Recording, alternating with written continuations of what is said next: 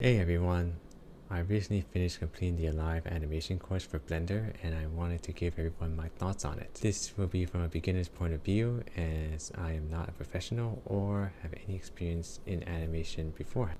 The reason I got this course was because I wanted to learn how to animate properly. I couldn't find many resources that teach Blender online for free. Before taking this course, I didn't know how to animate properly. I would just make simple poses or copy references. So my goal is to make an anime style scene, and I saw this course takes a more stylized approach, so I thought it would be perfect for what I was looking for. I chose this course since it claimed it was the most extensive animation course out there, and after completing it, I think it lives up to that claim.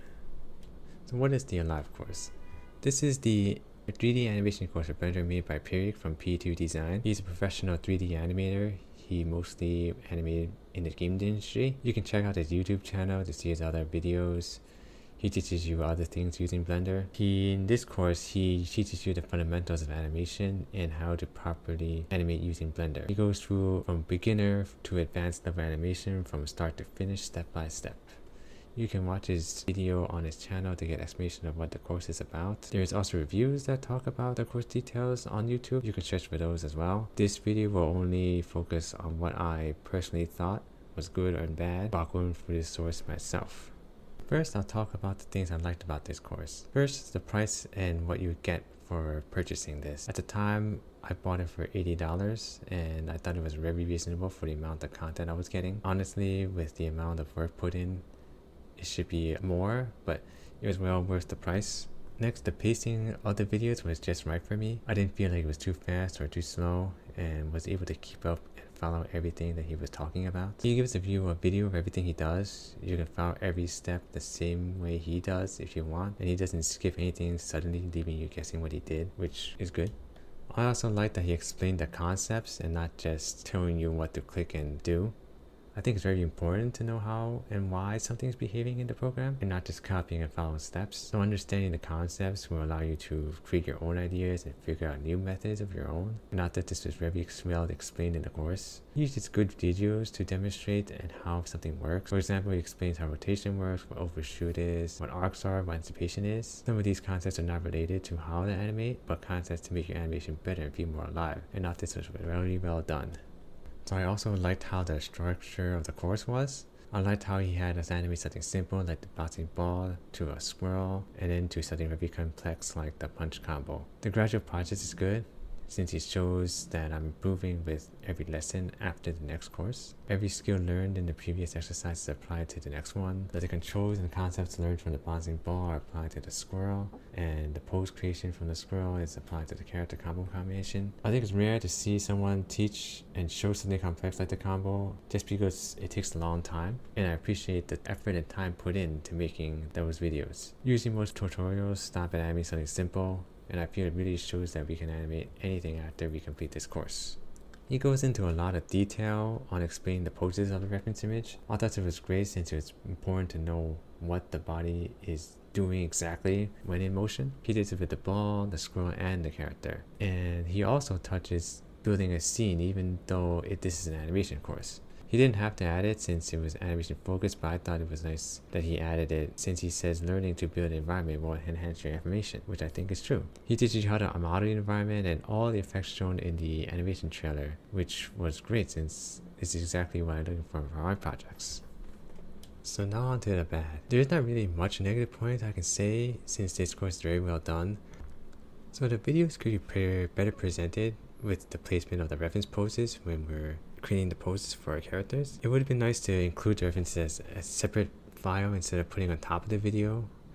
So sometimes it blocks what he's doing as he's explaining because he's explaining while he's doing the poses. So having a separate file would make it easier for me to create the pose since it's not in like a small corner. I mean, I can look at the actual file since he does provide the files, but I don't think that would be practical when you're animating because you're going to be looking at preferences mostly and not another person's file. Another thing I thought that would be helpful was to label the poses that he has in the reference images. It was hard to figure out whether the pose were from the front or side view during the combo animation. Since the character moves around in a 3D space, the view changes from pose to pose. So those are the only issues that I can really think of that I personally ran into. So overall, it was a great experience and I didn't really run into anything else. Next, I would like to go over some of the things that people said that they thought was bad. So the first thing is that he does have a thick accent, but I didn't really have a problem with this.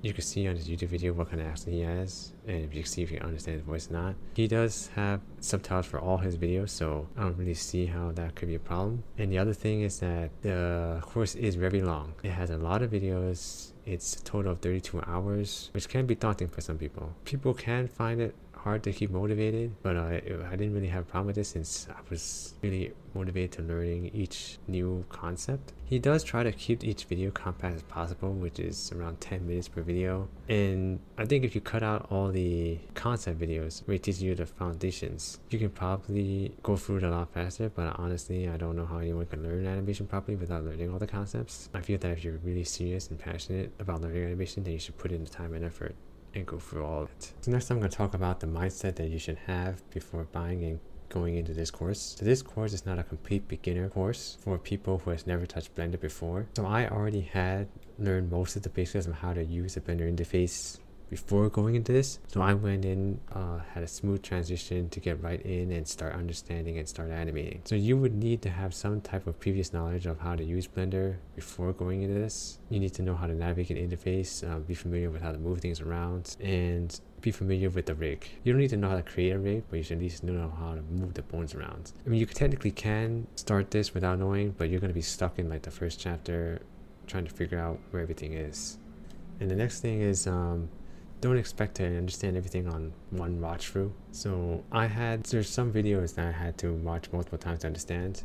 These are very advanced topics, so I think it's normal that I didn't understand, or most people wouldn't understand just watching it once. So unless you already have some kind of 3D software background, expect to watch videos more than once. And the last thing is, you should go in this course knowing that it's going to take a lot of time to complete it. The videos may be 10 minutes long, but to actually animate and do the section of that part may take a few hours, since you need to get used to everything at first. And I imagine most people going for this course are beginners and has never really got used to animating. So just don't expect that you're going to be animating and moving the stuff around as fast as he does, he shows in the video.